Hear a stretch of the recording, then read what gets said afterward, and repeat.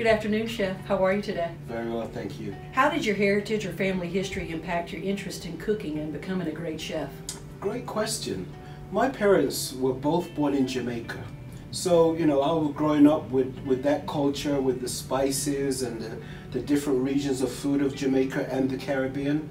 So that's what brought me the interest. Awesome, awesome. What aspects of this culture, heritage, history are still rooted in your culinary expertise and innovation? Well, for the mere fact that they have such versatile herbs and spices, I try to incorporate that into my everyday cooking.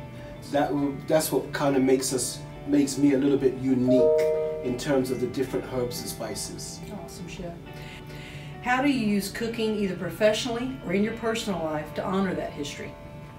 Well, I have opportunities at some point to host parties at my house, even with our management crew here at the Trade Center.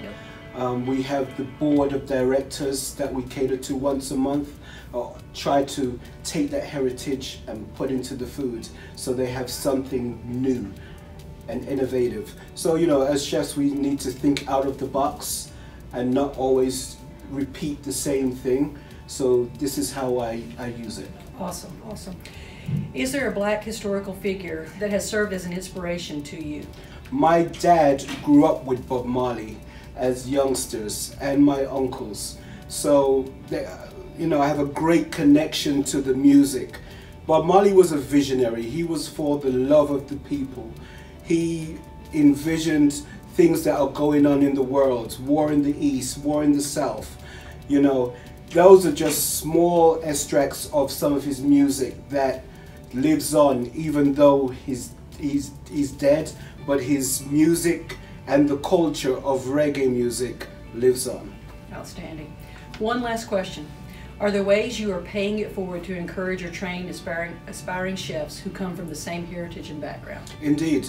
So I have my chef de cuisine, Hope Matthews. She is enrolled in the Escoffier course, and she is now getting to the Caribbean cuisine. So I'm quite honored to share my wealth of experience of Caribbean food with her. Excellent. Thank you, Chef. Thanks for your time this afternoon. Good luck tonight with your big event. Thank you very much.